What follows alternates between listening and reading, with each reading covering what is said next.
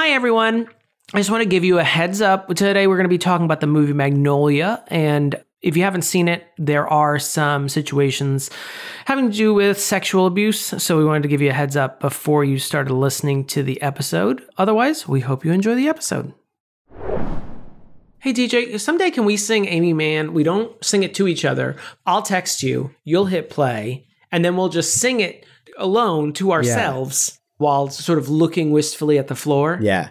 If you ever just text me now, I'll do it. I'll know that's what you mean. I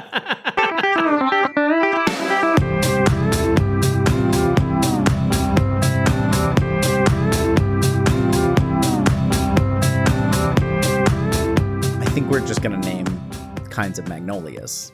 Well, there's, of course, the Southern Magnolia and the Japanese Magnolia. And DJ, go ahead with the next few magnolias. Sweet Bay. Oh. Saucer magnolia. That's what we've got. A saucer magnolia. Salsa? I'm sorry, salsa? Saucer. Oh, Saucer. No, that makes more sense. Like Chaucer. Well, I thought Sweet Bay and then salsa, there's just things you put on top of other foods. Right. I think you did make that joke last time. Did I really? Going into the deep well of Magnolia-based jokes.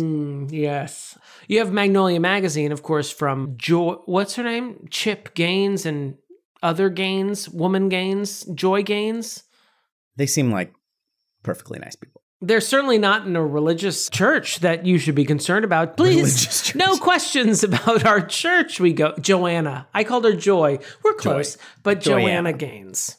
Don't worry, their church is normal. It has normal beliefs in the mainstream of most churches, so no reason to dig in because it's all standard stuff. We had some questions about our new channel, the Magnolia channel. Good. We have the answer is shiplap. To whatever question you're asking, it's shiplap. And gray wood floors. The warming colors of gray. Welcome to Your Inner Child is an Idiot, the podcast where we look back on things from our childhood. Sometimes I forget we're recording a podcast. And see if they were any good. My name is DJ. My name's Damon. Hi. Hi, Damon. Oh, no. Do not. I need you to resist the urge to say respect the cock repeatedly in this episode. Thank you for telling me, because I do usually shout it at any opportunity. Don't you say it enough in regular conversation? I think the problem with our society, if I were to name one thing, is that people don't respect becocked individuals enough. Yeah, yeah. One of these days, we're going to get our due. In a lot of ways, the people who control, I would estimate 85% of Congress and 70% of the Supreme Court, they and 100% of all presidents are probably the most oppressed minority of our time. Wouldn't you agree? I absolutely would agree, and you can quote me on that, and there won't be any issues for me in that regard. Wondrous. Well, I feel like this is done. Magnolia, thumbs up. Your Inner Child is not an idiot, I guess. This, in case you have no idea what we're talking about, so Tom Cruise is in this movie portraying And what movie is this? This is Magnolia, 2004. Okay. PTA, 2004. Paul Thomas Anderson. 2004? Is it not 2004? Is it that early? It is Paul Thomas Anderson, or Angerson, as I call him. I think it's 2004. I'm going to stick with that. You tell me if I'm right or wrong. You want me to give you the over-under? Oh, that's interesting. What? 1999. Oh, shit. It was in my high school days. You know, still, bedding prom women. Yeah. I think I was thinking of, because we recently talked about Napoleon Dynamite. I think that's actually what I was thinking. That's the literal year of Napoleon Dynamite. I'm not good with years, okay? Okay, ever since 1892 when I was born, okay? You're good at, weather patterns, I feel like, but not years. One of these days you'll find another talent. So Tom Cruise in this movie, 1999's Magnolia. Another person whose religious beliefs are not questionable. Don't worry about it. It's fine. There's nothing just generally off-putting about his off-screen presence. What you should be focusing on is how symmetrical his face is if you ignore the teeth. Okay. I was going to say, he plays a motivational speaker that's kind of like a vibe men's of a proto-men. Yeah, the proto-men's rights activist is kind of the vibe. I don't remember that much. The main thing I remember about this movie is that it was one of those movies that people kind of used to define their taste because it was cool to like it, or it was cool to like appreciate it as one of their favorite films. And I hated this movie. And part of the reason that I hated it. Go on. I mean, I have no opinions of it because I haven't seen it, so I'm enjoying just watching you vent. Well, so the approach to this movie was like, this is the kind of movie that I would like, especially at the time, because it was supposed to be a little heady. It was supposed to be a little bit unexpected. It's a train. We live in Nashville. There are trains. And it was like a common thing, and people that I ran with, that they loved this movie because it was like that kind of movie. And I saw it, and it made me so mad in a way that I don't think, like, my reaction to it was too much. But it was because it's a movie that when other people like it so much and kind of recommend it, and you're like, I thought it was stupid. And instead of examining whether that mattered or not, I instead would use it part of my personality to not like this movie that I would be expected to like. Another charming thing. It's really beating just one as charming aspect of a personality with another charming aspect of personality. Like my evangelical atheism in the early 2000s. Just as charming as people who were evangelically religious. I've grown out of some of that. Not all of it. I feel like there's a lot of movies like that. I'm thinking of, oh no, I just had it. Now I'm lost it. This movie is not that similar to Fight Club, but it had the same sort of same vibe definition. Of like someone basing their personality around it. I was going to think of a 2000s example, and it slipped away. I had it perfect, and then we're making fun of Ohio She's All That for a bit. Probably is what. She's All That was like, the film heads were really into She's All That. I think of Licorice Pizza today was like, I started getting exhausted. I have no qualms with Licorice Pizza. Also a Paul Thomas Anderson. Is that correct? Yeah. But after a while, I got tired of straight white guys telling me how awesome Licorice Pizza was. Oh, I thought of the example. I was thinking of American Beauty, where American Beauty is a really well-made film, but after a while, you just got tired of hearing about how well made it was. That's one we'll definitely should revisit at some point too, because I don't think that one has, for a lot of reasons, not just the involvement of Kevin just because Spacey. Of the sexual predator at the center of it. Plus his actual character, not just the actor himself. As him getting revenge on his wife, who seems to be just trying real hard to make a living. Yeah. And then this movie has like a twist, and obviously we'll talk more about it because I don't remember exactly what it is, but I remember being like, the sort of unexpected, turn your expectations on its head thing can go well, or it can go poorly. And for me at the time, it went poorly. I have not seen it since the time I went, and I made it a distinct part of my personality to not like it. So I hope that I'm wrong, because I want to like things. That's what I've always gotten from you. I think I know what the twist is. I don't want to discuss it now because I only know what it is. I don't know it in its context, if there is any. Yeah. One thing I know about this movie is, one, I haven't seen it. Two, I believe it's the last performance of Jason Robards. You probably know him from Broadway's The Iceman Cometh. You might also know him better from Parenthood, the movie, not the show. Oh, so he's the guy that plays banjo and had the arrow through his head? He plays Banjo-Kazooie, yeah. No, I think he plays the patriarch of this family in this movie. Okay. I think he's dying in this, as older people tend to do. What? Dad's coming for us all. Yeah, I haven't seen this. The only thing this movie has touched in my life is that when Netflix was still a company that sent you physical DVDs, this was the last DVD they sent me. Okay. And it sat on our, actually, I think I can genuinely say on our. This was your Sling Blade? Because that's Sling Blade was that one for me. It sat on our DVD player forever in that cute little soft paper thing that they used to send the DVDs in.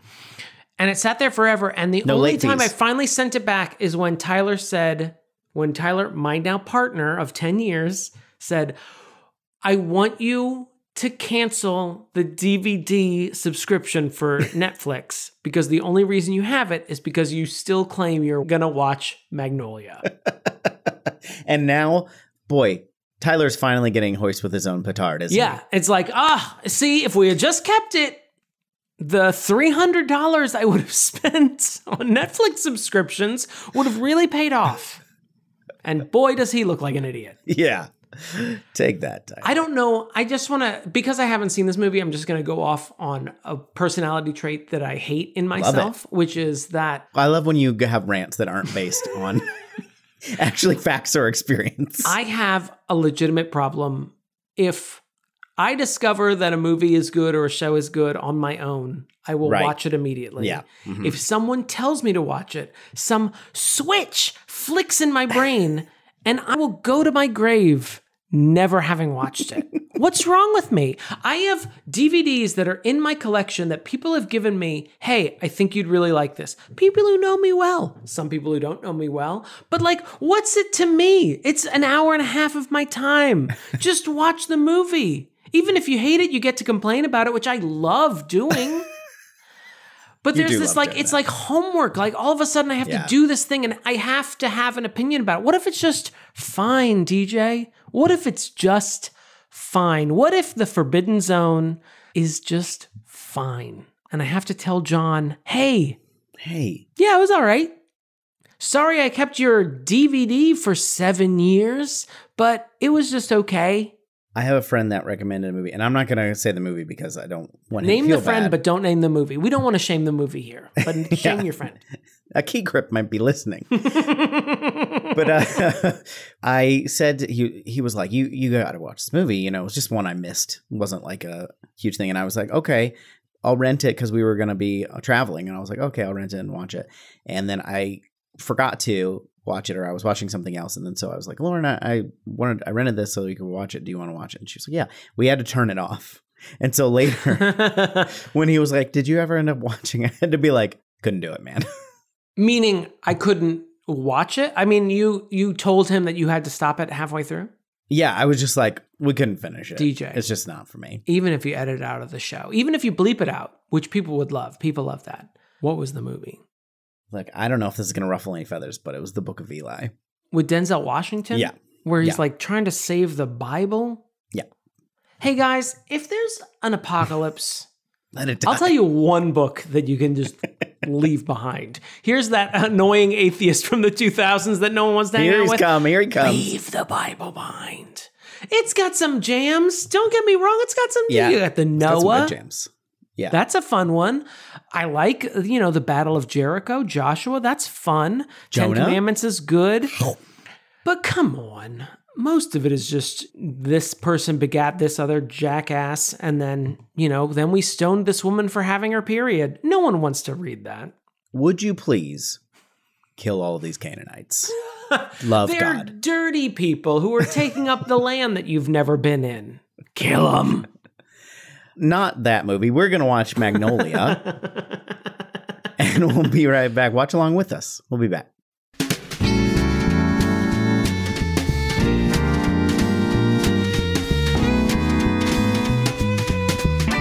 Oh, shoot. I need you to sell me. Sell? No, can't do it. I need you to sell me like... No, you. I just came up with something. You do what you were about to tell me to do. I can't even do an impersonation of Tell Tom the Cruise. people to respect the cock and tame the cunt. Tell them. Tell the good people that. I want you to say it. I can't even pretend to do it. So what I can do, let's do it straight-laced. I'm going to tell you, dear listener, that if you want to support the show, you can go to patreon.com/YourInnerChildIsAnIdiot and support the show. You can support at different levels. You can support just a little bit, and we'll get your name in the written credits.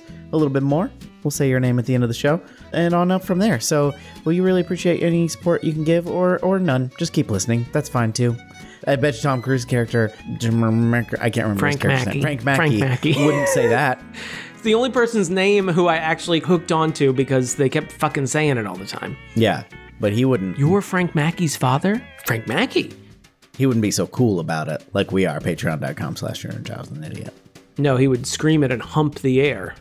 We should do more humping in our promos. We really should. I feel like people would hear it over the mics. At least the way I do it. What? And we are back. We watched Magnolia, 1999. Damon's going to recap this movie. No, you know what? I'm going to take a recap. Brave. Picture this. A series of characters' lives tied together by mere coincidence. Or is it? That's the twist. Movie. There you go. That's going to serve us well when we start diving into those characters. Yeah, it's basically a bunch of stuff that happens. And then at the end, we really learn a lesson about how things are all connected because we wrote a script that connects them. So, okay. Go through our so characters? Whenever you take the reins, when you gladly absolve me of having to recap, I know that you either loved the movie or hated it. Getting the vibe now. Well, Getting the vibe. As we discussed in the intro, I carry some baggage with this movie. So I have a lot to say about it. But I think it's probably easiest to just kind of like go through characters, right? Because it is a very complicated I think that's a great idea. Story. So, I mean, there's a lot. I don't know if we have to cover every single character, but like the main storylines are, we got Tom Cruise as, what was his name again, Damon? Frank T.J. Mackey. He's basically a pickup artist. Yeah.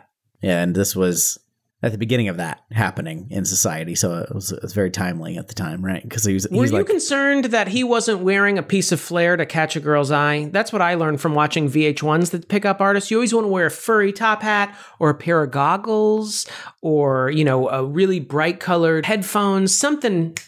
You want a conversation piece. It's his hair. His hair and the vest and the leather wristbands. He's got a ton of flair. What are you talking about? His padded underwear. Yeah. I was very distracted, but not in the usual way. I was like, I think you need to get that checked out. Yeah, and the first, like when we see him, he gets interviewed by a reporter, and he immediately, because he's just come off stage of doing like his presentation, he strips down to just his underwear, and he's being very lascivious and gross. But then he does a real cool flip, which I was very impressed by. Because he still has his pants on around the ankles, and he still does a back flip or a front flip, like one of the flips. I can't exactly describe what he does, but it is very good. And tell you what, Tom Cruise, 1999 Tom Cruise, keeping it toy. What was that? Keeping it toy. Oh, yeah, he was keeping it toy, indeed. I mean, that flip was, I think that's level 32 when you get the books. Right. Donate to the church. You got to have a certain amount of thetans to do a flip like that, that's for sure. Or not very many thetans. I can't remember which one, if I'm supposed to be gaining them or losing them. Good or bad, I don't know. It's a well-researched religion. As they all are. Yeah, he was keeping it tight. I had a meeting of some homosexuals last night, and I did mention that. I conveyed a meeting. Hear ye, hear ye. Come to order. John F. Kennedy. I never knew. And I was saying that Thomas Cruise could get it in his 1999 era. Yeah. And they found him very disgusting and gross. At the time? Yeah, they were like, but what about Top Gun? I'm like, I'm not discounting Top Gun. I'm talking about, I watched Magnolia last night, and I'd like to talk about how hot Tom Cruise was at the time. The gays didn't agree? A gay. I will leave his name off of my lips. Out of respect for him, I'm going to pull a Joe Biden State of the Union. Out of respect for him, I'm not going to name names. But he wants to cut Medicare, and he didn't find Tom Cruise and Magnolia very hot. It was Governor Rick Scott. That son of a bitch. And Frank Mackey's father is also a character in this. I can't remember his character. Jason Robards. Come on, little big league fan over here. Can't recognize Jason Robards when he's dying right in front of you? I might need you to look up these character names, because if I open another tab, apparently my camera goes all crazy. Oh, okay. I've got it already open over here, so don't you worry about that. You might need to guide us through this. You can be the Sherpa through the characters of Magnolia. Remember names. I have an ability of remembering C-list actors' names. So, as Tyler will tell me to stop talking during episodes of Murder, She Wrote so that he can watch the fucking episode, please. Wow, Robert Loggia. Wow, John Aston in a second episode? Jason Robards plays Frank Mackey's dying father. Eric Partridge, erstwhile TV producer, we find out very quickly near, I don't know, where in the wasteland of this movie, in like the second or third hour, somewhere in there.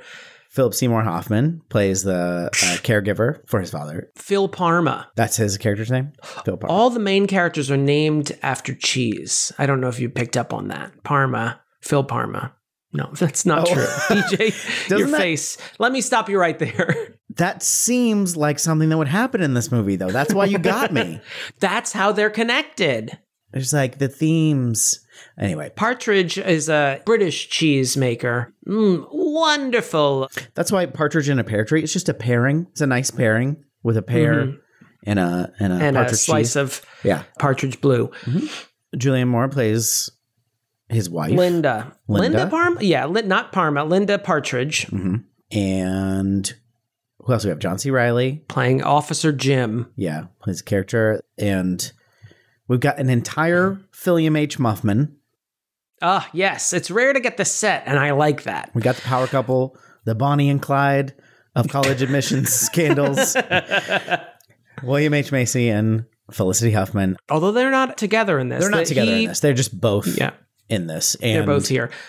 William H. Macy is a main character in this, and Felicity Huffman's just she's like a producer on the she's a producer on a quiz show, one of the most strange quiz shows ever committed to film. Yeah. William H. Macy is a former winner. It's a just saying the premise sounds weird. It's a quiz show where adults versus kids. There's a team of kids, team of adults. It's called What Do Kids Know?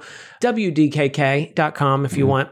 Felicity Huffman is a producer on there, and William H. Macy won back in the 60s.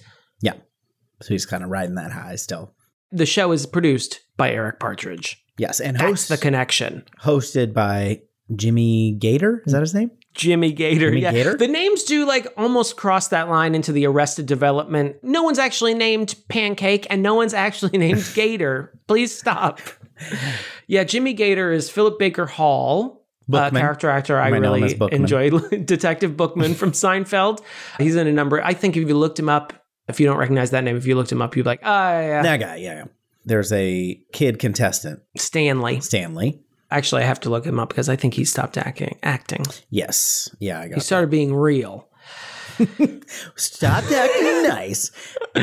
Jimmy Gator's daughter, Claudia, she's a cocaine addict, or she's going through an addiction to cocaine, and is estranged from her father, and she has a whole storyline with John C. Reilly's cop character. Yes, Melora Walters plays Claudia, Jimmy Gator's daughter, estranged daughter. Jeremy Blackman plays Stanley, the kid on the show currently.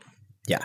And then there's coming. Stanley's father, who I don't know if we got his character name. Yes. Hold on. I got Michael Bowen. You might remember him as the owner of the Pussy Wagon from Kill Bill. Buck, yes. Who likes to fuck, as he told his comatose patients. He's great. Not a major character, but Clark Gregg is in there very quickly. Clark Gregg plays. Recognize him. There were so many times where Tyler was in the other room and I would pause it just to yell a name at him. Clark Gregg is in it. Luis Guzman is in it. Playing himself, apparently. Apparently himself. Patton Oswalt is in the very beginning of the movie. Henry Gibson, you might remember him from The Burbs. He was Bernard Klopek. You might also know him from Laugh-In, if my father's listening. He's like a barfly. He's that guy, right? Yeah, possibly a competitive suitor for the looks of the braced. I can't remember the name of the bartender, but the cute bartender with braces. Ron Popeil, 2 appearances, pre-taped, of course, archival footage, as IMDb would call it, from his pasta. I believe it's the pasta maker infomercial. If I know my infomercials, I don't know. And you do for some reason. So I mean that's the major characters, right? Did I miss anybody? Did I miss anybody? I say I was like just stumbling through characters while you read them off of the list. You did mention Tom Cruise, right? I did. That was the first one. I did one of the first ones I mentioned. Thank you, though. Neglect to mention the star of this show, the main character, which is the music of Amy Mann. Yeah. I would like to devote a section to the soundtrack. Let's go ahead and start there because the movie certainly does. Don't forget Alfred Molina, by the way, was in here as well. Once again, just doing an accent. Just doing an accent. I don't know if it's kosher to be doing that accent. And don't forget, also, I mean, this was the one that blew me away, was Danny Wells is in this. Now, you may not recognize that name, but you might realize that he is the first live-action performer of a certain Luigi from the Mario Brothers Super Show when we were kids. I can't believe I didn't remember that because I was very much hooked on the brothers. Brothers.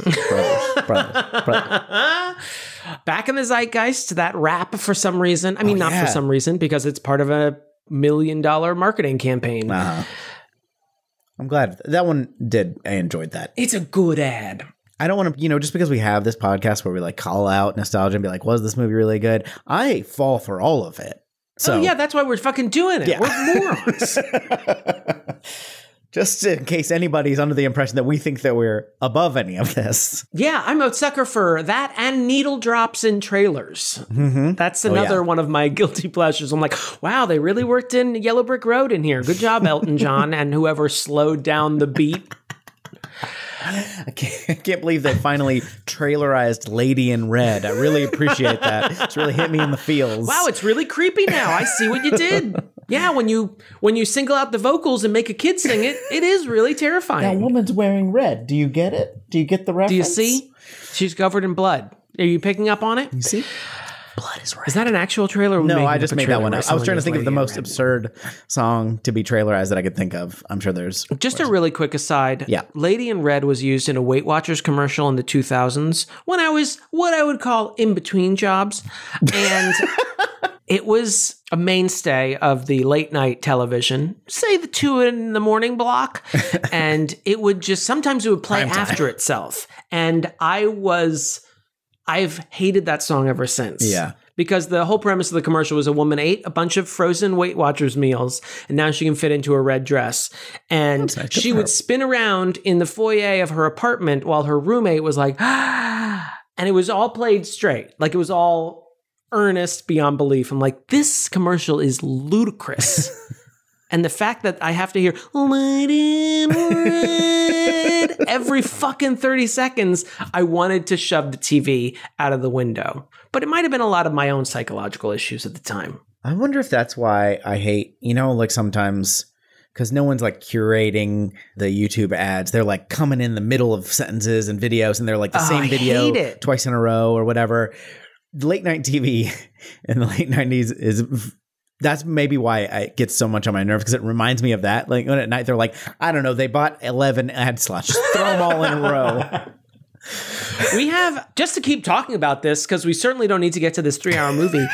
We have smart TV like set up on our Samsung television set, and there are all these pre-programmed channels. Some are good, some are straight up garbage, and they've taken the YouTube system of commercials and just incorporated it straight into television. So that system where someone's like, and then you put it in the oven for 4, and then it's immediately a flea commercial 6 times in a row until I am questioning my own sanity. And it's about the dog is singing, he's got fleas, he's at camp. I'm like, I would kill a child if you could guarantee that this would not play again. And then it comes back to, Julia in the America's Test Kitchen going, hours. And then once it turns golden brown, it's done. You're like, I have since moved on, Julie. I forgot how many hours, Julia. So apparently our dear friend, whose name I'm blanking on right now, the director of this film. Oh, Paul Thomas Anderson. Yeah. Mr. Maya Rudolph. Yeah, apparently Paul Thomas Anderson was listening to Amy Mann and was like, I am going to write around this. And that's the inspiration for this movie, which, okay. But also he decided the music is so important to me that I want it louder than anything, not only in the movie, but possibly than anything has ever been. I also want to play it when other music is also playing, mostly because... If a character walks into a bar where there's diegetic music playing, I still want Amy Mann playing on top of it. And then also have conversations with different characters. That'd be great. He's like, I want to see DJ Phillips. I want to see his brain melt out of his ears. Which is exactly what happened. What is your feeling generally on Amy Mann and her music? Not as a person, but like as an artist. I'm not a big fan. I don't hate her by any means. I think I have one album that erstwhile lover had given me, and it was fine, but it wasn't my thing. I do appreciate, she actually is really funny. She pops up in funny things a lot. She does lose her toe in The Big Lebowski and in part of a ransom scheme, but I'm not a huge fan. I do like her voice. She has a very specific voice, and when I hear it, I recognize, I'm like, I know that one. I know that one. Yeah. I'm that Leonardo DiCaprio meme that the kids were all too recently using. Oh, yeah. Yeah, I don't hate her by any means. but it was a very specific choice to use her very much. Yeah, she's movie. She's another. I feel basically the same way. I'm glad she's out there doing her thing. She seems cool, and it seems cool to like her. You know what I mean? Or it did at a time, but it's never like been a big thing for me. I like some of these songs that are in the movie, but they're just like, I'm watching a movie right now, so I need to hear what people are saying. And some of that is maybe, you know, like, I don't know if it's, I don't actually remember this being somewhat of a problem. Like, it came back to me as I was watching this, but I'm sure the sound and my own little home setup is part of the problem. So I'm not going to entirely blame it on them, but I was like, I don't know what's going on. It was, my note is, Jesus, the soundtrack is nonstop. And it literally is, I think there is music playing throughout the entire first act of this movie. So like the first hour of this movie, up until literally the moment when Jimmy Gator, Phillips Baker Hall, too many Phillips. With 3 names. Yeah, too many tri-named Phillips. When he says, and that's the end of round 1, and the music suddenly stops. Like it's a conscious choice to like have this cacophonous music playing throughout the entire first act.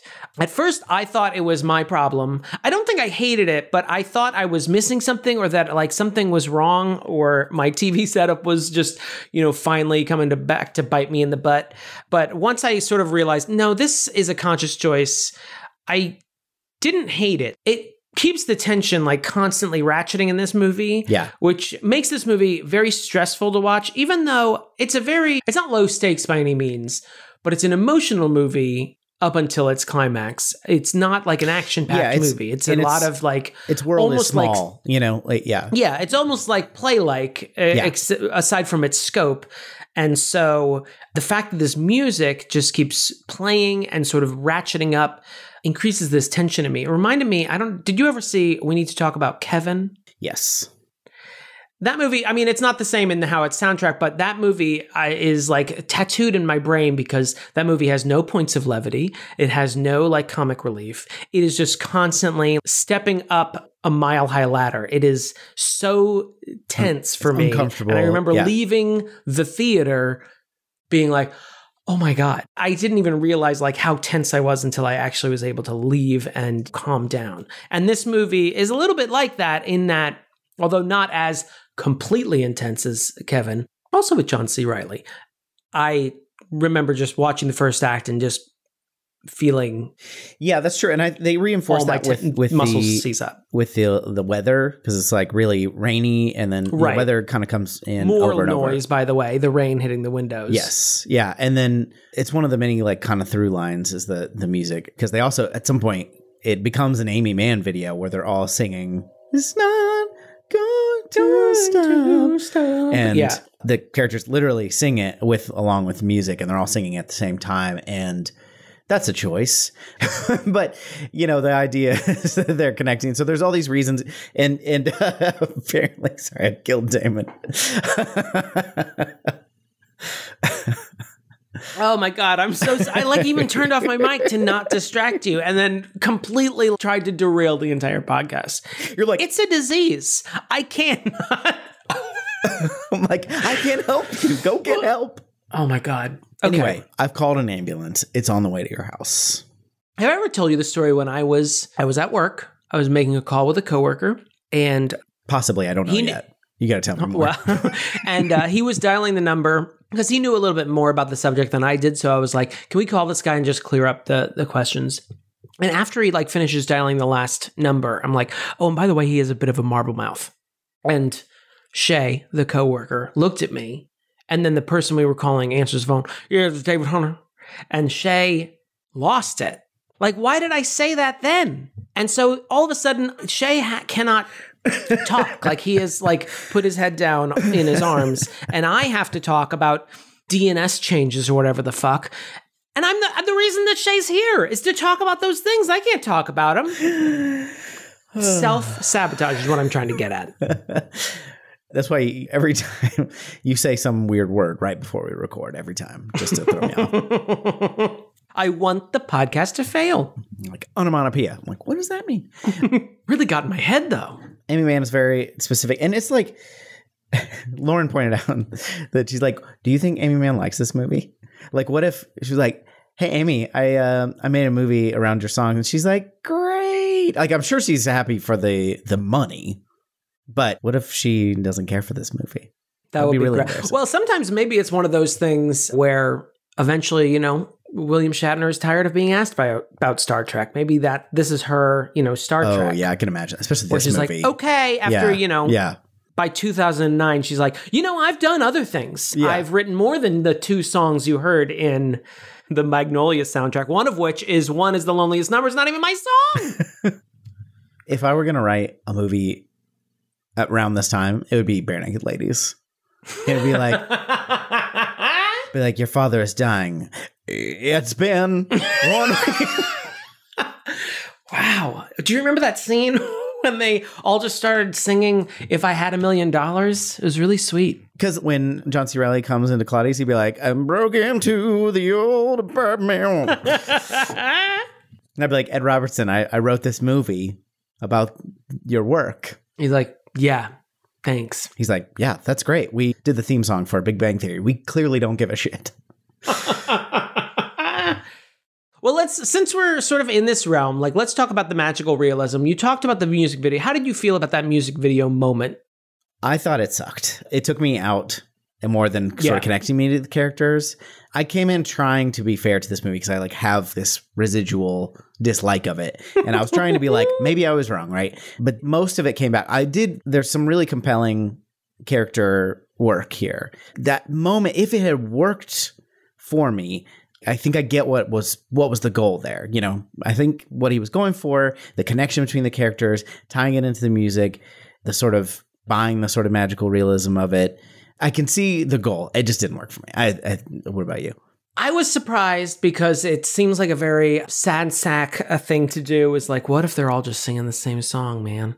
But it worked on me. I don't know why it worked on me. Maybe because by that point I'm 2 hours and change with these characters. Delirious. And it's like Stockholm Syndrome. But it's a good song. I don't know. It is. And I feel, I don't know, they're all sort of at their wits' end at that point, and they're sort of repeating the same mistakes they've made in the past, or repeating mistakes from people who have hurt them, and they're now completing that cycle. I don't know. It worked for me despite my noted levels of cynicism. I found it working. I don't know if I can vocalize why it worked for me, and maybe if it hit me on a different day, it would not have worked for me, but it did work. There was an amping, like, I think because of the choices made in filming this movie, even though nothing is truly out of the ordinary in the first 2/3 of the movie, the amping up of everything, like we've talked about with the music, and just how the movie is filmed, where you're just jumping from storyline to storyline without any rhyme or reason, sometimes it feels like. And having this moment where everyone sort of chills out for a moment and sings the song together, I don't know, it works for me. Julianne Moore, like mid overdose singing it reminds me of like the Dead Frog, like hello my baby, hello, like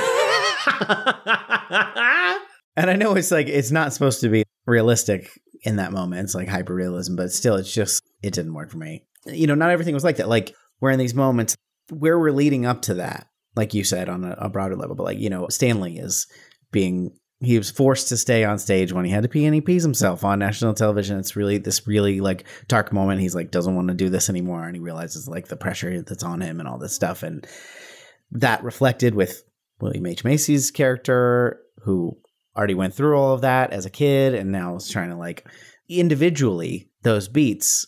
I'm like, I feel like I was there emotionally. And instead of enhancing that, it was like, too much pepper on your dinner. You know what I mean? It was like, which is weird. It's weird for me personally because I like the song and I don't mind that idea and I don't mind kind of using the music that way.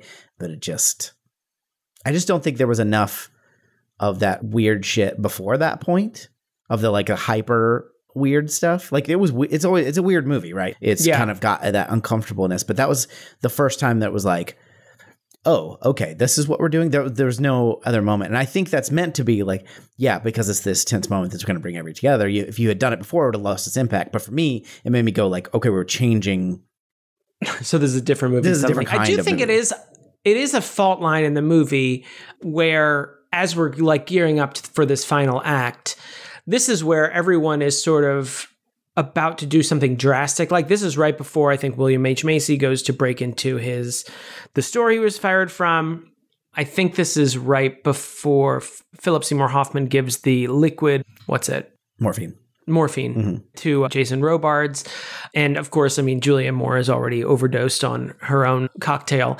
And I don't know. Yeah, it's this sort of like tipping point where I feel like it's almost like rather than a culmination of magical realism, it's this point where the movie's like, and now it's going to get weird. Now we're going to do some weird stuff. So I'm just going to ease you into it with some, I don't know, let's just pick a random artist here, Amy Mann.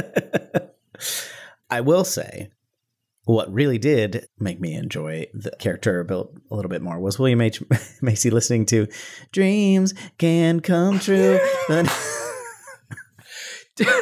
Tyler noticed this. He was like, have we heard this song already before? That he noticed that William H. Macy was only listening to this one song by UK artist Gabrielle called Dreams, as you'd expect it to be, just constantly on the radio. Dreams, always.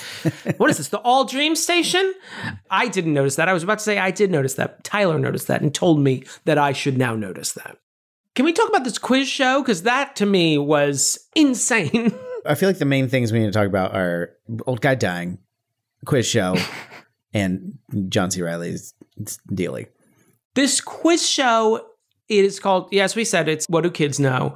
Apparently it's been running since at least 68 when William H. Macy's character got, but we do see like brief clips which make it seem like it's been on television for fucking ever. And the premise, as I said, is like adults versus kids. The questions are insane. They start out as trivia questions. I'm like, oh yeah, Willa Cather, I can do this. And then immediately they start to go off the rails after that. At first, they're just like reciting facts, normal trivia stuff. The second round is they are going to play 3 notes, and the notes will spell something that you might find at a picnic. What? So what was the first one? The first one was ADE. Oh, yeah. And that's lemonade. Lemonade. And then egg, I think, was one. Egg, EGG. And I think B was the last one we hear. I don't think we actually hear B, but that someone says B. The next one is classical music played on harmonicas. And you had to guess it. There's like a group of harmonica ensemble. Harmonica players playing Maurice Ravel's like Bolero. And then at one point there was a bonus question where he read the lyrics from an opera in English, and you had to give it to us the French or the original language and the opera. And for extra points, sing it. You could sing the original lines, and it was like a line from like the famous song from Carmen. It's insane. What is this game? And I like that the kids on Stanley's team, dead weight, just absolutely terrible kids. They were useless. And they were also both stage kids. Like they wanted to use this to break out into movies. MOWs, movie of the week. And Stanley's dad also is seeing, I mean, definitely, of course, like the easiest comparison to make is William H. Macy's character and Stanley, because William H. Macy, one, had all his winnings taken from his parents and they spent it, and he didn't get shit. And I think they sort of turned him into this life of like using his quiz show fame, which I'm like, I guess Ken Jennings would be the most appropriate comparison, maybe. They turned his quiz show fame into him like doing commercials to make even more money. And that's how he's sort of in the bind he is in, where he works for this electronics company, electronics depot that hired him as a celebrity. Stanley, his dad, obviously is more invested in getting the money than Stanley is. Yeah. We know that he's like a struggling actor himself.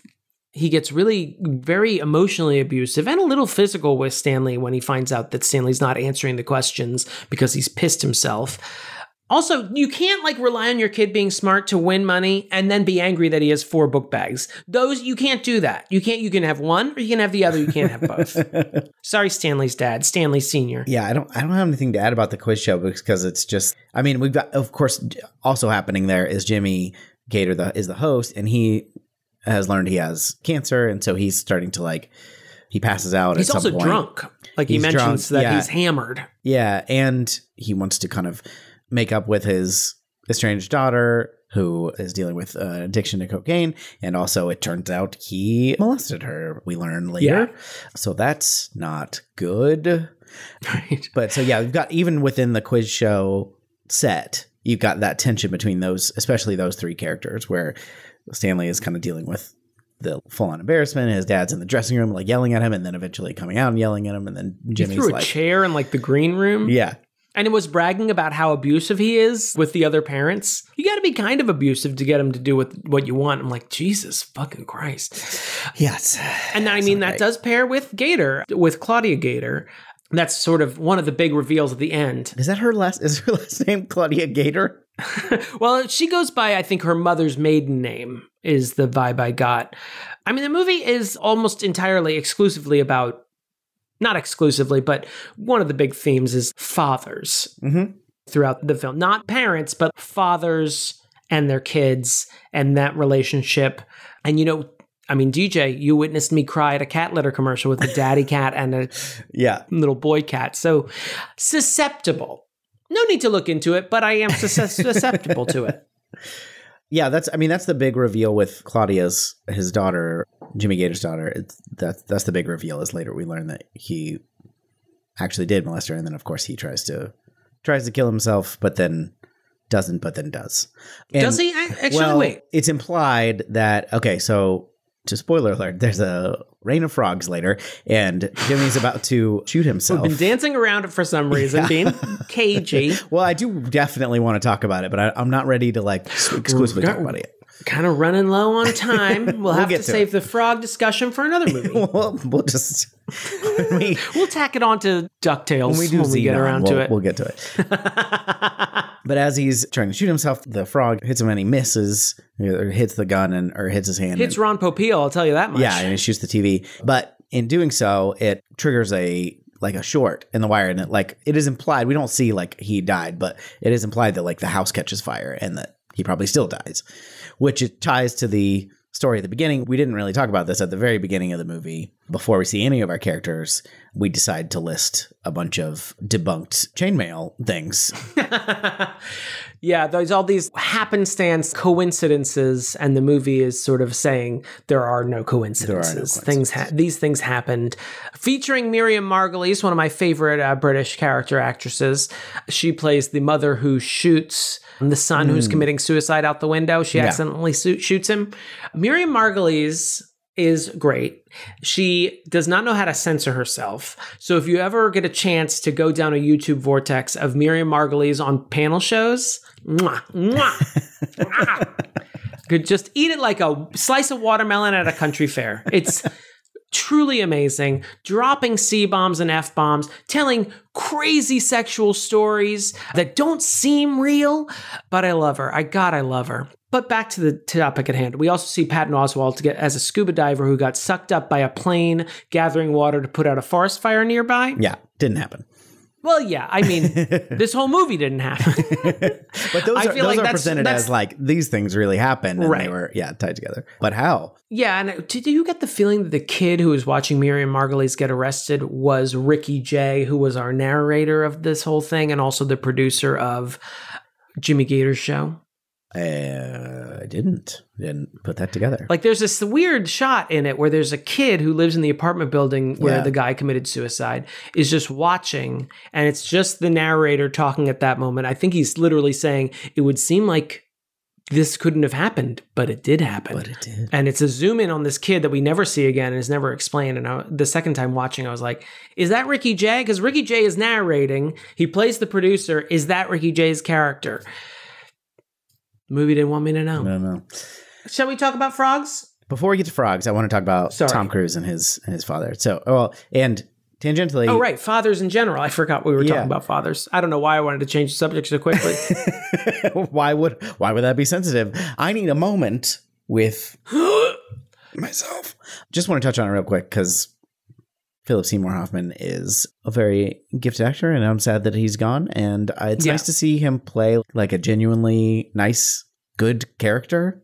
Because I feel like, not that he's ever playing, or he's always playing the worst people, but it's like, is usually like a little bit of something off about the characters he plays. And he might be a priest who molested a kid or not. Just a little something off. That's not the one I was thinking of when I said that. Well, Brant in Big Lebowski, he's a good guy. Brant is maybe a little uptight. Brant means well, but yeah, there's something not right about that guy. Brant is what I love about Brant in the Big Lebowski is that the way he stands. He's one of the he's always very tense, but he does call the dude. Yeah. Like of all the sort of uptight people, he is now dude. We can't know that. Which I always find as a weird deference that he has towards the dude. Respectful. But yeah, he plays Phil, the caretaker of Jason Robards. Yeah, Eric Partridge. Yeah, Eric Partridge. And Partridge? Is that right? I don't know. I just repeated what you said. I don't know.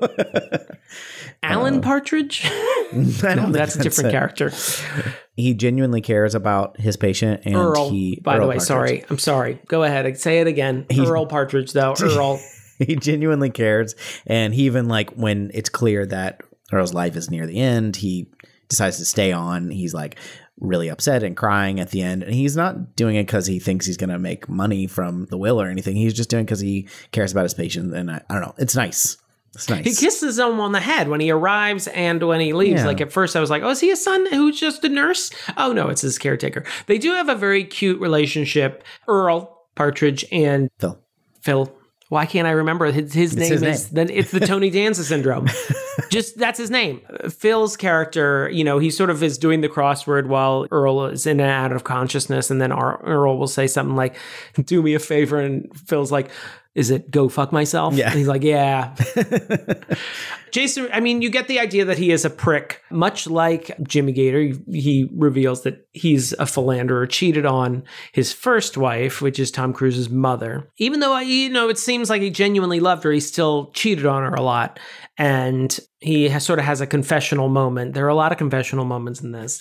His confessional moment is revealing that, and it's genuinely sweet. I like curmudgeons. With hearts of gold. Yes. And he's sort of like giving life advice, talking about regrets and that sort of thing. And he's giving it to Philip Seymour Hoffman, I think primarily because his son is not there. He's it felt like the way that the movie talks about it, it feels like a mutual thing where he doesn't want his son around and Frank does not want to be around. Because Linda, Julianne Moore's character, sort of talks about like Earl doesn't want any money to go to Frank.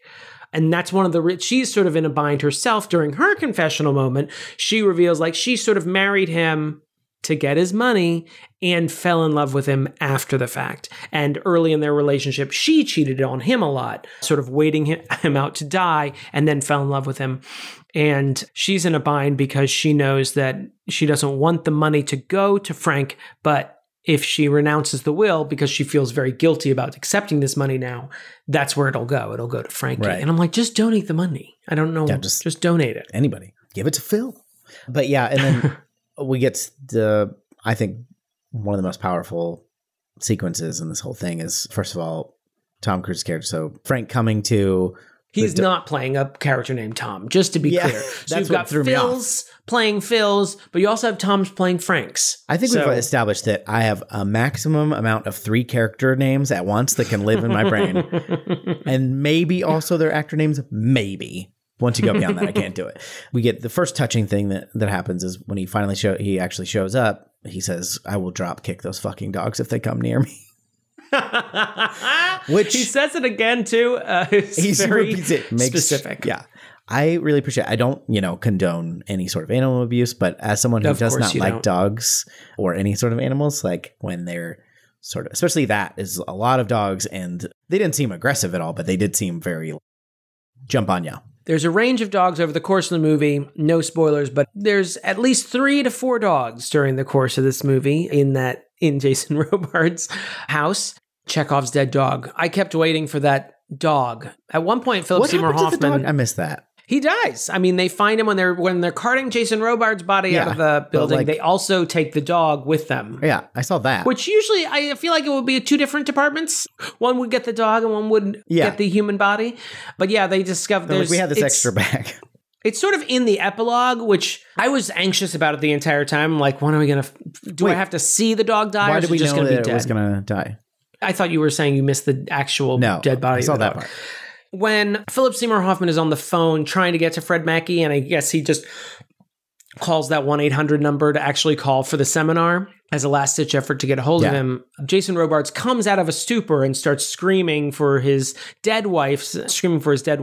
And so Philip Seymour Hoffman is across the room. He runs to where the Valium is or whatever and knocks it over onto the floor. Okay. And he's shooing all the dogs away while also trying to stay on the phone, because I think he's actually on hold. So he's still trying to listen to see if Frank will be connected. And so he's gathering up these pills, and one of the dogs like eats four Valium. I think I just missed that. So I was like in this other state of tension, not related to the soundtrack for once, of like, do I have to see the dog die or is it just going to be dead?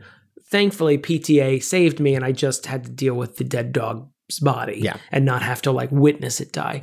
But we do get, when Tom Cruise, the scene where he comes and he finally like kind of actually has an emotional moment with his father by his bedside as he's dying. He's there as he dies. Probably has like a cogent moment where they, I guess, reconcile. It's just more like, I'm dying. Yeah, I'm here. You know, maybe make peace. I don't know if that peace. Yeah, that's kind of the vibe. That was really well done. The acting, the emotion of it, like it was really, really good. That was brutal. It was brutal, the whole thing, because it had been this really long process for the character dying. It's been like obviously a long time coming, but in his actual dying, he has this long speech with Philip Seymour Hoffman's character, and like he's waiting for Frank to come, and then he's like clearly in like severe pain, and he takes the dosage of morphine, and so he's like kind of in and out, and then as he's there dying, like, oh man, it was just so long and brutal, and it reminded me a lot of actual experiences of people in my family who have had these like long extended, and it's just, that was not fun, but really well done. Yes, I agree. Ditto. No, it does remind me, like, I don't shit on Tom Cruise. I know it's very easy to shit on him. What? And, you know, I think he's sort of become like almost a parody of himself in these later years, these Scientology forward Mission Impossible exclusive years. But he can deliver a performance like this, and it is fun to be reminded of that. Yeah. It was kind of amazing because it's been a long time since I've seen Tom Cruise really acting it up. Not a movie star, I guess. He's really in his movie star mode. And someone who looks like Tom Cruise, go be a movie star, of course. Yeah. It is nice to be reminded, like, no, he can do it if given the opportunity. And he does a really fantastic job. It's also, I thought, and people might disagree, but it didn't feel like a very scripted moment, a very movie-y moment. He just sort of like blurts out a lot of things. He's very angry at Jason Robards, even though he sort of has spiraled into becoming almost a parody of what we hear about what Jason Robards' character was like. He's angry at his dad for cheating on his mom, so he is a guy who like just talks about using women all the time and just sort of uses that to teach other guys to use women all the time, just becoming a hyper example of his father, while also resenting his father for not being around while his mother was dying of cancer years earlier.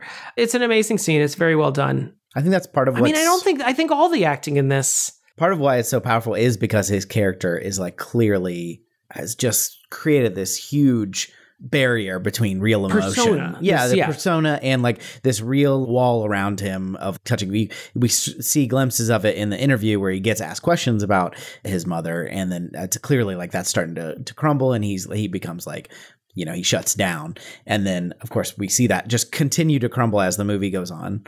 The funny thing was, during that interview, he's being interviewed by a female reporter.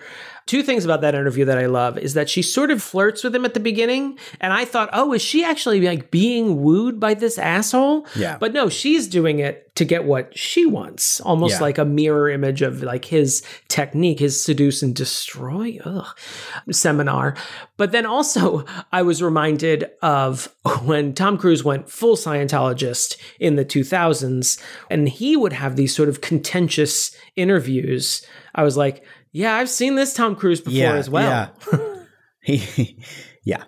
He wasn't acting. Because as she sort of pokes hole, because he's not only created this persona, he's created a false history for this character of Frank Mackey, who's like a rags to riches story, who didn't have enough money for college, but he had some professors who let him sit in on classes, and so he's entirely self-taught. His mom's still alive, and she supports him in everything he does, and his dad is dead.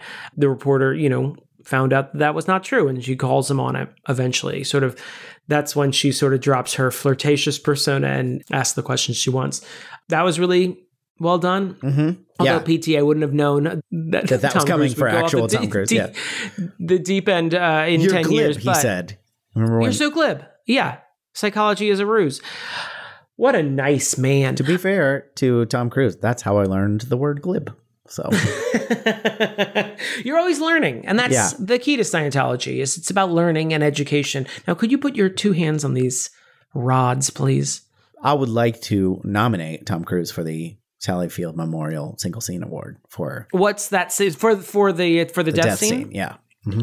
I'll second that. All right, Greg, put it in the minutes. Seconded. You want to talk about Frog right now? I'm ready. Yeah, it's time to get it out of the way, right? Wait, actually, before we get to frogs, let's leave that as our final thing. I want to talk about probably the one, this might have been where you were like, when I said the acting was good. I think the part that probably is the least interesting to me, maybe the most uneven for me, and probably doesn't play well in this era we currently live in rather than 1999. Although then I don't know if it would play well either in 90s Los Angeles, is fucking John C. Reilly and Claudia. Yeah, Claudia, Melora Walters. Their story is, I don't know what the movie wants me to do with this story, but I didn't like it. Yeah, because it starts as a noise complaint, and so he's like showing up as a cop, but then he clearly has like he finds her attractive and makes it, and he's it's a meet cute. Yeah, and that's real inappropriate. And he's even like, this is inappropriate, but I'd like to ask you out. But she's into it, but also, is she? Because she's just really nervous that he's going to discover her cocaine. I've never, even in a movie, seen someone do so much cocaine in a 24-hour period. Yeah. I don't know why I said even in a movie. Like everyone, that I'm just like in dens of sin all the time, just having cocaine. Like it was ludicrous. I'm like, you're not even doing anything. You're listening to Amy Mann alone in your apartment, and you're doing just like line after line after line of cocaine. I mean, I know addiction and stuff. Yeah, and I think so. Her performance is part of what is really not great for me. I do think it works for me later, like the later, because you kind of like her character is supposed to be sort of nervous and awkward and an addict. And then also we find out like her family history, and she's like got a history of abuse. So like you kind of like learn more that gives you context. But in the beginning, it's like, what am I watching, a soap opera all of a sudden? The acting between her and Philip Baker Hall, that first scene, is like, this is bad. Yeah. It was that scene was like, this is terribly done. And maybe it was like supposed to be over the top to kind of like set up this family drama. But I was like, it felt out of place because I do think the acting overall is pretty good. No, I will disagree about Melora Walters. I think she does a great job, especially as you get that more information. Yeah. Like that first scene, like is entirely colored. You're like, oh, of course. She's screaming at him to get, she's like completely terrified of this man probably. Right. It's very sad. She's addicted to cocaine, and her relationship with John C. Reilly, I feel like, I don't know if it's like almost like a parody of a meet cute, and it's supposed to be just very awkward. You can't tell if she genuinely likes him or if she's just like going along with it, because we also sort of see when we first meet her, she's in a bar, and this kind of schlubby guy comes up to her and just says, hey. Yeah. And the next scene, they're having sex in her apartment. And I feel like the movie is sort of insinuating like she seeks validation from anyone who will give it to her. And so we sort of maybe see that with her and John C. Reilly. John C. Reilly, the movie's not portraying him as a terrible cop, but he wants to be a good cop. He wants to be a good cop. But the first thing we see is like him, coming into another noise disturbance earlier where a woman has a dead body in her closet. Yeah. I never really fully pieced together that element, although that's part of the magical realism that will go into when the kid end. That raps and when later the kid like tells prophet tells him what's going on. Yeah. Anyway, and so he's responding to her noise complaint, which is he responds in a completely different way than he did with the black woman in the poor side of town than he does with this woman he wants to fuck. So that also like puts me on edge. And he's very caring and considerate towards her. And he just seems like kind of a boob, and maybe even worse than a boob. Like he seems kind of nervous, kind of like on edge, but when he's with certain people, he's dismissive and kind of rude, particularly the people of color he encounters as a cop. Yeah, he calls the little kid like homie and Coolio and iced tea. Yeah. I mean, the kid is rapping at him ludicrously, I'll add. Yeah. He doesn't call him ludicrous. No, too early. Yeah. No, it would have been right on time. Yeah. He does. John C. Reilly character does give one of my favorite lines is because she doesn't know how loud the music is, and he says, "Well, that right there is the first sign of hearing loss." Okay, I like that. Then he like asked her out on a date, and she almost still seems thrown off, and she's laughing while also seemingly crying. I will add that Melora Walters has a voice. She has a very specific voice where it always sounds like she's about to cry. Yeah. Because she played one of the parents on Pen 15, one of my favorite shows from the last few years.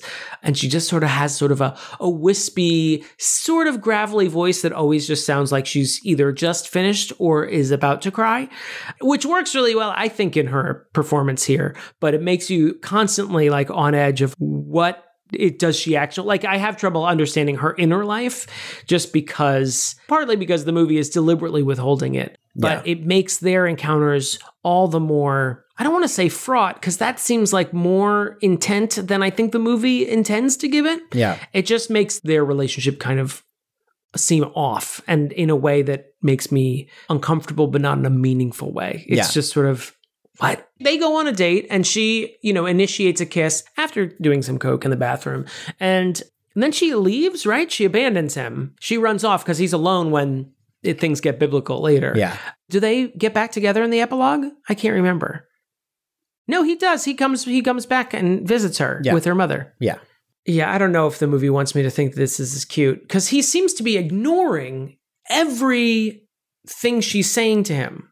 Right. I feel like she is clearly going through something, and she's like trying to explain to him her problems. And he seems to just be sort of dismissing them by like, oh yeah, I'll listen to you. No, yeah, I'm a great guy. I think if you get to know me, it'll be great. I'm like, dude, I feel like you're not listening to what she is saying. But I don't know if the movie realizes that he's not listening to her. I think we got his character right. You know what I mean? That he's like kind of a loser, but he's not a bad guy, but he's also not a good guy.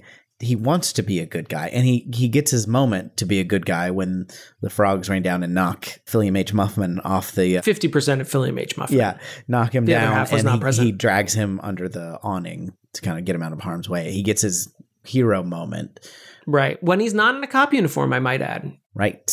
Well, that's some commentary. Write it down, Greg, in the minutes. Did you get all that? The uniform thing. I don't know if like what the percentage of it is intentional, but certainly some of it is intentional, because he's not being like, this cop rules. You know what I mean? There's definitely not that happening.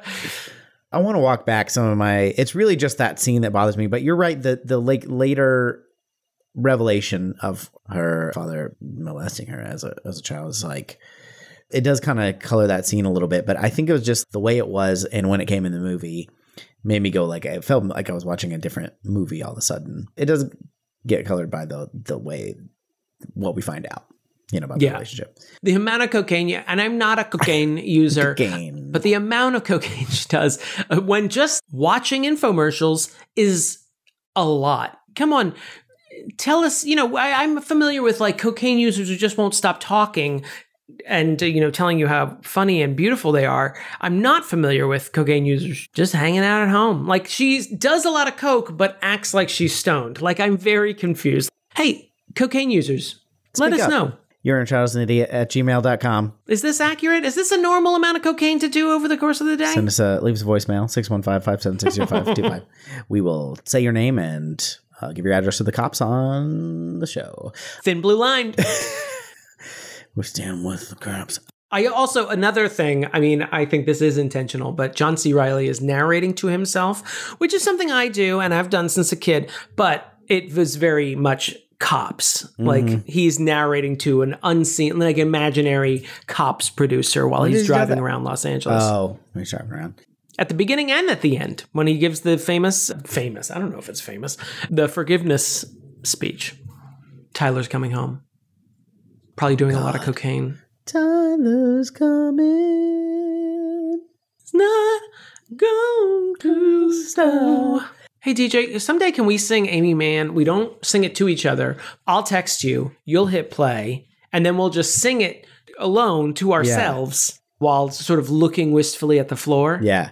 If you ever just text me now, I'll do it. I'll know that's what you mean. Because don't text me Amy Mann, because we have an ongoing text thread where if you just say a celebrity's name with an exclamation point, it means you'll just assume it means she just passed. So don't do that. Okay, do you want to bring some Bible knowledge into this? Your love of Exodus is well known. I do love an action sequence in the Bible, and man, the 10 plagues of Egypt are really great. This is our second plague in a final count of 10 in Exodus. Exodus 8:2. I don't know if you ever caught that in this movie. It's Exodus a few times. 8:2 when God says, I'm sending the fucking frogs. Direct quote. That's King James. Sending the frogs. Stephen Sondheim, working with God, nailed send in the frogs, but then he's like, not a lot of words rhyme with frogs. Do you mind if I tweak it a little bit? Yes. So this is very biblical. I don't think in the Bible they actually rain down. I think they just sort of appear. But hey, I'll give you a mulligan on this one, PTA. Well, apparently he didn't know that it was in the Bible. It was ludicrous. Just from Henry Gibson, Laugh-In Star, had to say it. Yeah. I don't know if that's true, but that's one of those stories. Doesn't that also seem like one of those Hollywood stories? I'm like, yeah, right. It doesn't, especially with what we know. You didn't know that there was a frog. Like, it's the best plague. It's the most fun plague. Most interesting thing that happens in the Bible. It's the one where I'm like, this is the plague you came out. Like, first one, God starts out strong. Water is blood. Ooh, that's a tough one. Get past that one, Pharaoh. Frogs just seems like, you got all the frogs here? Like, just putting everyone out. It's not a plague as much as just an annoyance. Yeah. Oh no, they're eating all the bugs that are annoying. Unless they are raining, because that does seem pretty terrifying in the movie. I did like that. I knew going in that it rained frogs. Yeah, famously. Mostly because I picked up on the fact that the game Frogger was behind William H. Macy's head, and I was like, well, I think I know where this is going. Yeah. But I knew it going into the movie, but I didn't know how it would land, so to speak. But the fact that it was so violent, I was like, oh yeah, of course. These things would die on impact. And it's a lot of fucking frogs. No frogs were harmed in the making of this movie. Thank you for pointing that out. So just in case this wasn't clear, frogs rain down, and it's a way, I guess, of much like a scuba diver would. Connecting. If he was sucked up. Everything that's happened. And also, apparently, this all takes place in like a really small area of Los Angeles, which wasn't really clear in the script, but it didn't need to be. So like it's this thing connecting everybody, but all these people are like in the same area. So you're kind of like, okay. And apparently this is a thing that can happen, especially if like animals. What I don't understand. So basically animals would be picked up by like something like a water spout or a tornado going over water. And then like all the animals would go up in the air. And then they would come down. Basically they're thrown by the, what I don't understand why it would be only frogs.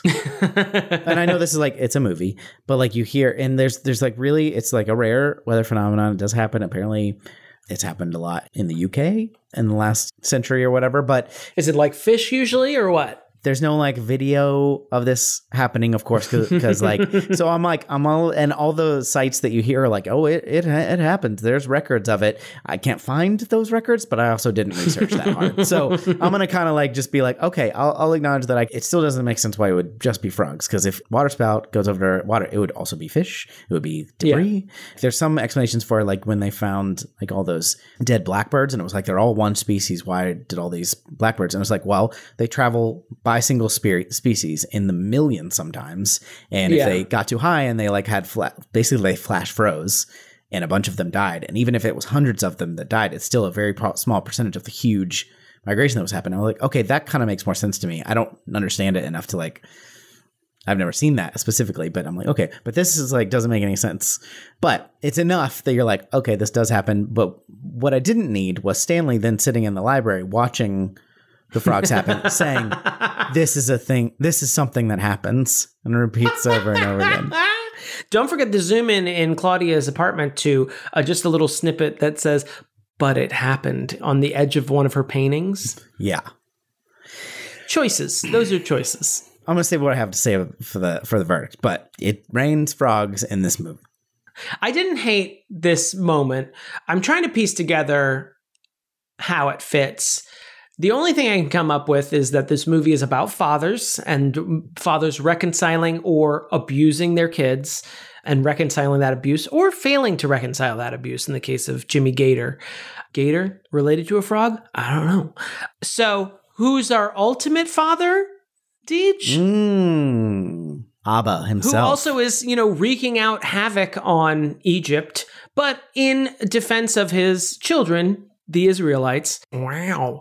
That's all I could really piece together. I do like it as this sort of uniting moment where all these characters, it's not really a uniting moment maybe, but all of these characters who had sort of had their own little cells of the story start piercing into other ones. So we see the kid who, the rapping prophet for Officer Jim, for John C. Reilly, he encounters Julianne Moore's comatose body right before the frogs hit. And while Frank is having his reconciliation with his father and Phil is sobbing behind him, that's when the frogs start falling. Then Claudia has just left her date with Jim and is, alone in her apartment when it happens. But that's when her mother finds out that Jimmy Gator had molested her and runs to be with her. And Jim rescues William H. Macy. He was originally just going to turn around and stop him from climbing a pole, but then rescues William H. Macy during the frog downpour to return the money he stole when he realized, William H. Also, not to derail from the frog discussion, I was like, did we just pull William H. Macy from Fargo and just put him in here wholesale basically, and just say, you're also gay now, go? I was like, this is literally just Lundegaard from Fargo. William H. Macy at the end of his financial rope, just going to weird ends and screaming at himself in a car. That's William H. Macy in the late 90s. Yeah, pretty much. All right.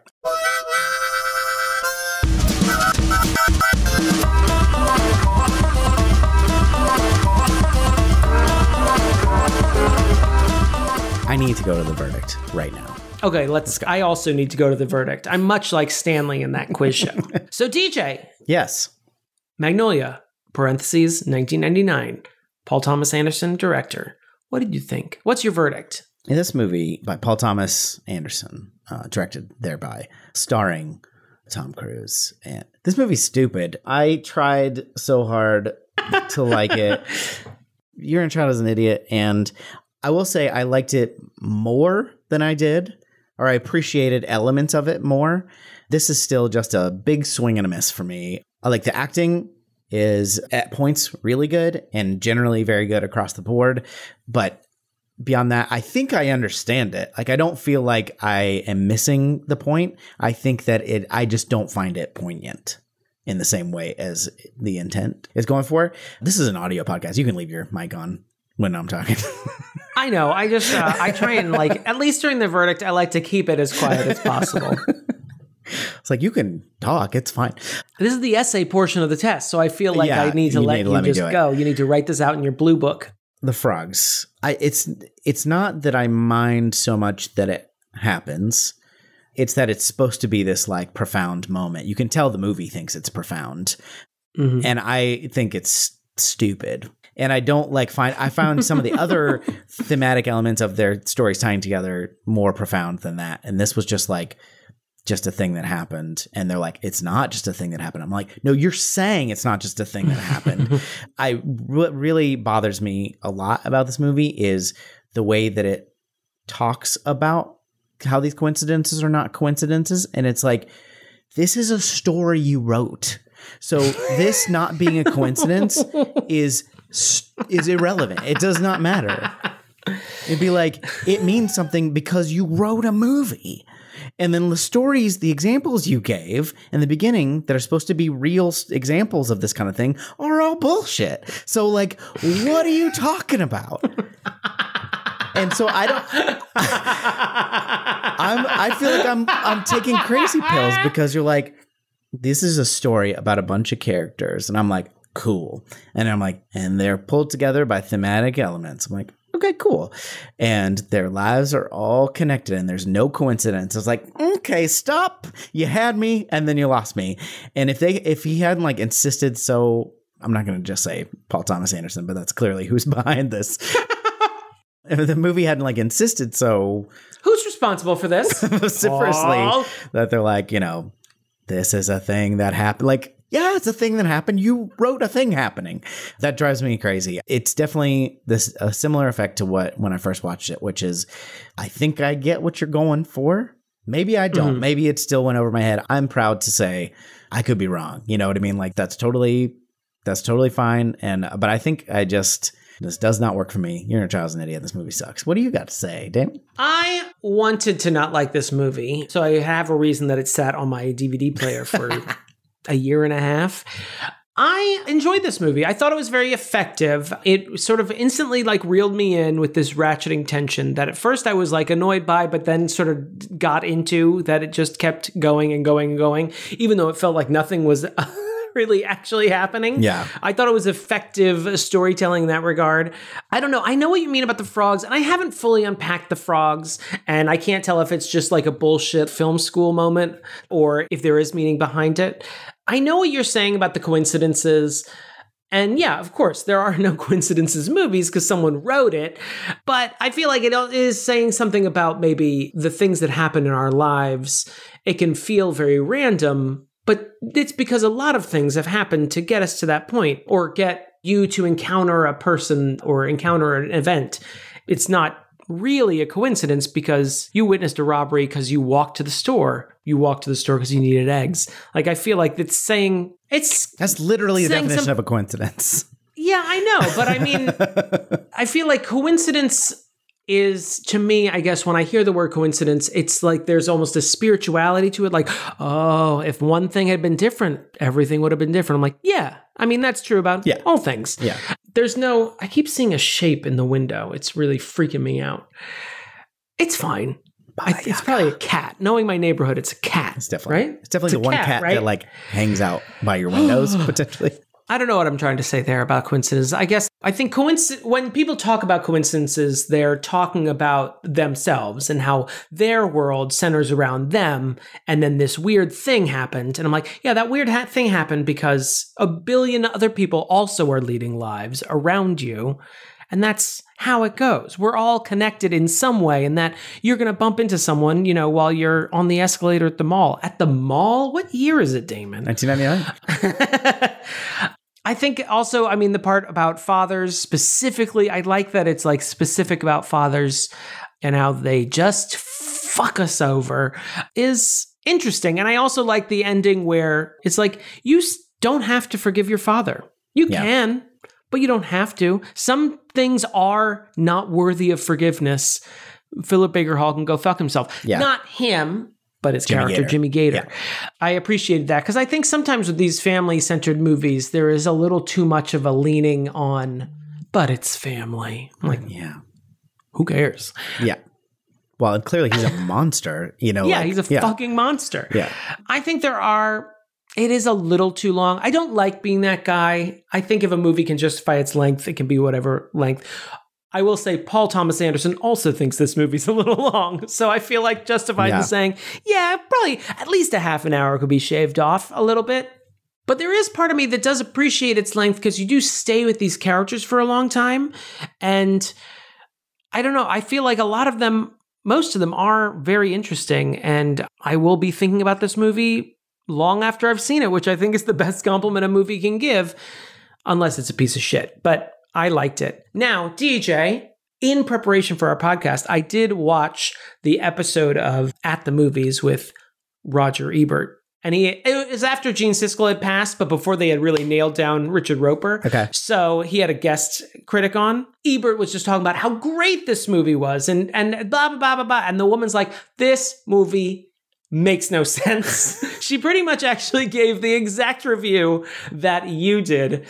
You know, it had great acting. There were great scenes in it, but this movie is a mess. Yeah. And then Ebert got real upset, and I don't think she was invited back. Oh. But he's like, but that's the whole point of the movie. It was pretty charming to watch. Put it in the show notes, Greg.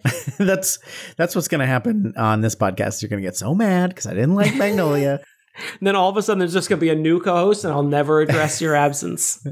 And nothing will ever get edited again. That's true. And this show will never go out, and no one will hear it. What did you think, everybody? Your inner child is an idiot at gmail.com. I have a feeling we're going to get some emails about this one. You can leave us a voicemail or text us 615-576-0525. We really appreciate you listening. We want to thank the patrons of our show, including Just Cuz. Thank you very much. Jonathan Day. And I know Josh Frigo is going to be upset about this verdict. So, call us. Let us know. Wait, was Josh Frigo also upset about another verdict of ours? Josh is constantly upset. He's a very angry man. Cackling. Karen Curd. Larissa Maestro. Lindsay Halik. Lindsay Nell. Particle Man. The McWilley House of Cats. Scalfasaurus. Shit on the Cartouche. T. Smith. The elusive fan Gromkin. I sound like Jason Robard saying all these made-up names now. The Hands of Fate. The supreme ruler of this podcast. The Zesty. Oh, I need you to read this next one. Sorry. Oh, okay. Great. Tommy Boy is my favorite movie. Travis Vance. Beth Surmont. Captain Jean-Luc Picard. Caroline Amberson. Damon's Australian accent. Terrible. That was terrible. Dan McIntyre. David Mort. Dr. Malcolm's Heaving Bosom. Dramatically placed hot dog. Heather Tuggle. His Honor, the Mayor. Jackson has an unhealthy obsession with Damon. James Taylor. And Jeremy Powlen. Thank you all very, very much. We really appreciate your support. If you want to support like them, patreon.com/your inner child was an idiot. Thanks for listening, everybody. Damon's going to name all of his top 10 favorite Amy Mann songs while we are played out. Go. Well, Damon. I mean, first off, I'm at top of the list. I'm going to have to put Till Tuesday's Voices Carry because I'm not a fucking monster. Yeah. Like, come on. Right. And then, hold on. I think I just dropped something. The Heart is a Lonely Hunter. I think I dropped something on my keyboard here. The Glass Menagerie. Yep, that's a good one. I was just about to say that one. Save Me, that's a great one. Mm-hmm. Freeway, You Never Loved Me, You Could Make a Killing. Lucy Lee and the Cat of Nine Tails. You know, I'm going to... Pavlov's Bell. Actually, that was on that album that guy gave me. Humpty Dumpty, I think, also was on that one, too. Mr. Pinkerton's Lost in Space, Ransom. That was the album. You know, she's just great. Love Me Vociferously. Are you just making up songs, or are these real? Love Me Vociferously. Filth!